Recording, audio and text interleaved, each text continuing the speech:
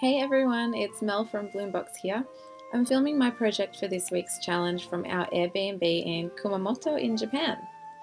Kumamoto is a small city on the southern island of Kyushu, and it's a sleepy town compared to the hustle and bustle of Tokyo and Osaka. We're here to visit my husband's grandma. I'm doing the voice separately because we're all squeezed into a tiny but very funky Airbnb house, so there's lots of chatter and babies crying in the background today.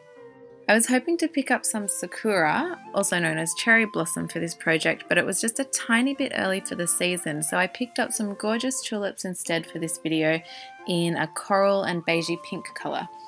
As you can see, some of these are quite open.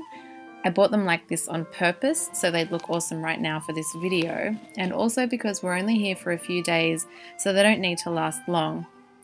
If you're buying tulips for your home though, I'd recommend that you buy them closed as tight as possible so they last longer and you can enjoy watching them bloom as the days go by. Anyway, let's get into it. This week's project is all about simplicity, so all I'm working with is my 6 stunning tulips and a few little vases and cups which I found in our Airbnb house, and I did buy one extra from a local store. I'm starting with the tallest vase and simply removing the lower leaves so we don't get any rotting below the waterline. This vase is the one I bought here in Japan. Actually, it's a sake serving flask, but I loved the hand-painted effect and that imperfect organic shape that it has. I'll just put 2 long tulips in my sake flask and stagger the heights. Even if you only have a couple of flowers to work with and one vase, staggering the heights instantly adds visual interest and harmony to your work, and it adds that professional touch. I'm also just using a pair of kitchen scissors I found here because I don't have my floristry shears with me, but anyway, these scissors are totally fine to use, especially because tulips have a soft stem.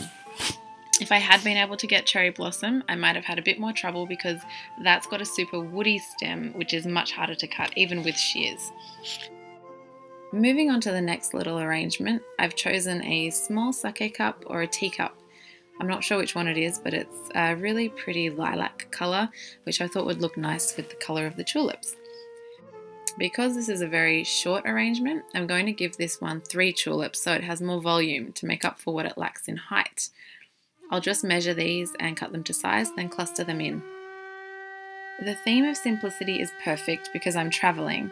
I don't have lots of tools or vases to work with, I don't have the space I normally do at home, and I don't want to spend too much on flowers that I'll need to leave in a few days' time anyway. I do, however, want to put my personal touch on the space we're living in, and I want to make it feel as homely as possible even though we're living out of a suitcase.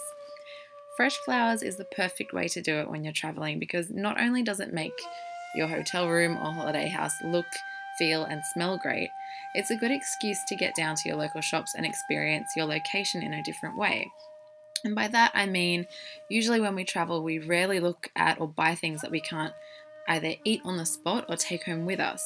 So I think that flower shopping in a new area is a really cool and creative way to suss out your holiday spot. Lastly, I found a vintage crystal glass in the house to use for my last 2 tulips. This is pretty straightforward, just remove any leaves and cut to size. Add some water to your vases. Actually, I should have done that before I started so the stems weren't out of water for so long. Oops.